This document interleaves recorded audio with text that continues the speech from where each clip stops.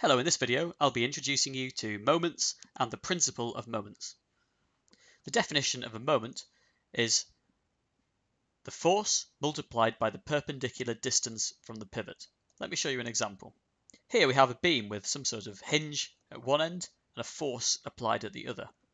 You'll see that the force is acting perpendicular to the beam itself, so there is a right angle here. And that means that we can simply work out the moment caused by this force by multiplying F by X. And in terms of the direction of this moment, moments can either be clockwise or anti-clockwise. So we need to take a situation and imagine that this was the only force acting. In this example, it is the only force acting. So if left to its own devices, which way would the beam rotate around its pivot point or around the point where you're taking moments? Well, this beam would rotate clockwise if left to its own devices. So we can write that the moment is Fx clockwise.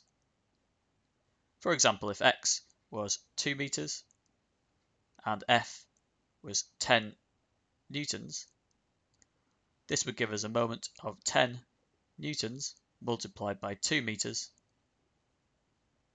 giving us 20 Newton meters. It's worth stressing that the word perpendicular must be included in your definition of the moment, and it is a very important point.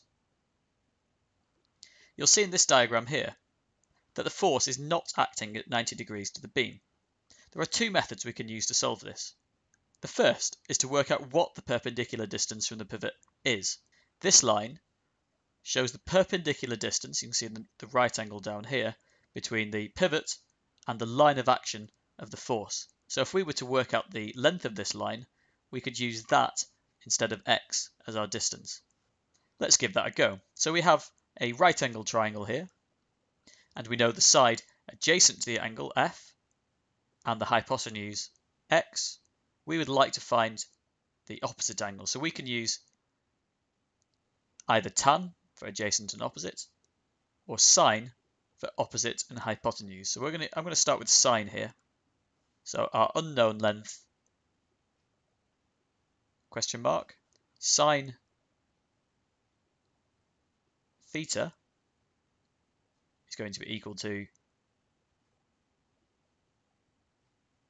the opposite divided by the hypotenuse, meaning that that perpendicular distance is equal to x sine theta. That means that our moment is the force multiplied by the perpendicular distance, so our moment is equal to Fx sine theta. An alternative way of approaching this, and my preferred option, is to consider F as a vector. And you can see here that the force can be resolved into its vertical component. In this case, the vertical component is equal to F sine theta. So we can calculate the moment as F sine theta, the perpendicular component of the force, multiplied by the distance x, which can also be simplified to Fx sine theta. So whichever method you prefer, you end up with the same answer ultimately, Fx sine theta. Let's now take a look at the principle of moments. That says that for an object in equilibrium, the sum of the clockwise moments around a point is equal to the sum of the anti-clockwise moments around the same point. Let's begin with a relatively simple example of this, with a seesaw that is balanced, that is, it is in equilibrium.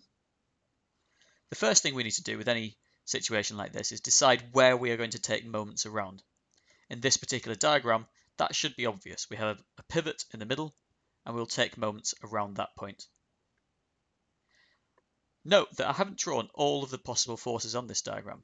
There would, of course, be a reaction force acting up from the pivot. And that reaction force, because the seesaw is in equilibrium, must be equal to the sum of the two downward forces, because the beam is neither accelerating up nor down. Because we don't know this reaction force R and we aren't particularly interested in it, we should take moments around the pivot point, because at that point the reaction force R has no turning effect because it is right bang on the pivot itself. So let's call this point P for pivot and declare that we are taking moments around that point. So the first thing we would always do is to say clockwise moments are equal to anti-clockwise moments around that pivot point P. That is the principle of moments. I like to write it in shorthand like this.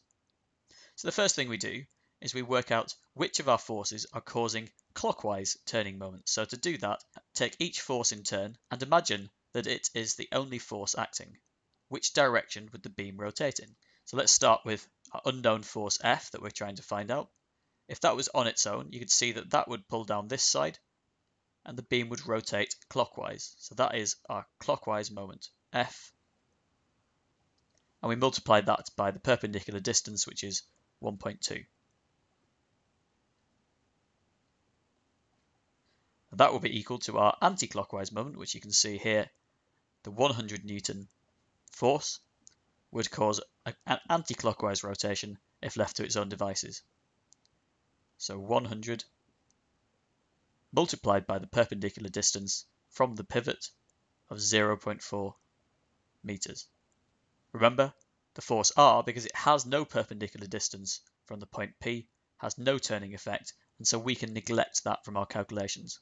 So now let's rearrange our equation. So F is going to be equal to 40, that's 100 multiplied by 0.4, divided by 1.2. That will give us a force of 33.3 newtons.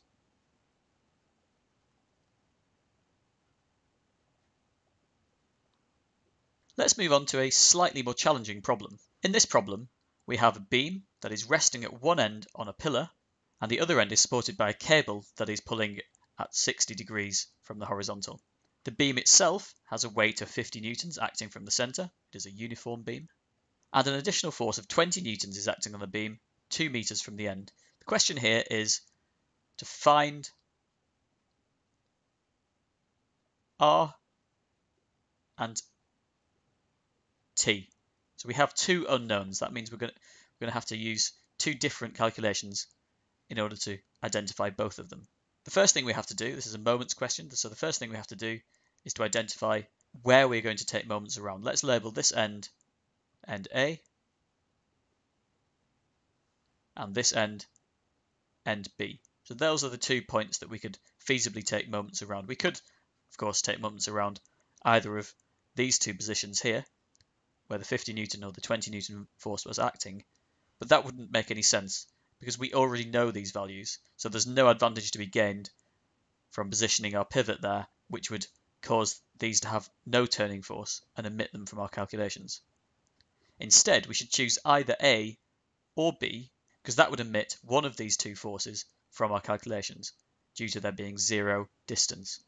I'm going to suggest we start with taking moments around B.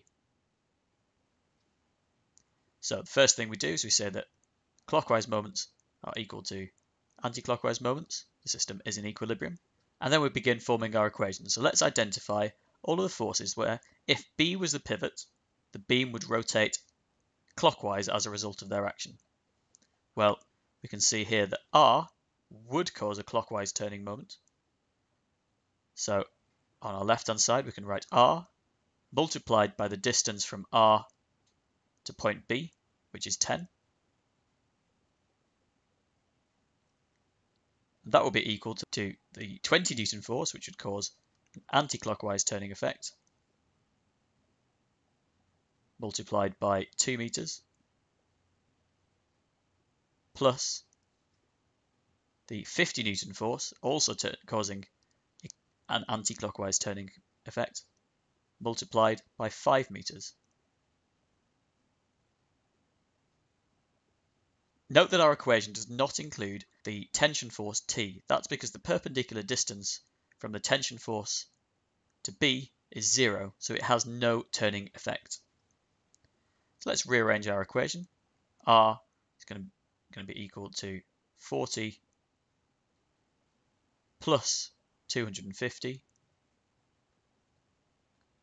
divided by 10, which will give us reaction force, contact force here of 29 newtons. Now, in order to find T, we could take moments around point A and perform a similar calculation. However, it is much quicker and easier for us to instead consider equilibrium of forces.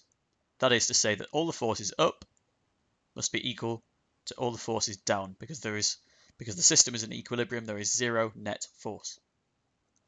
So let's begin by listing all of the upward forces on the left-hand side of our equation. So we have R, which we know to be 29 newtons,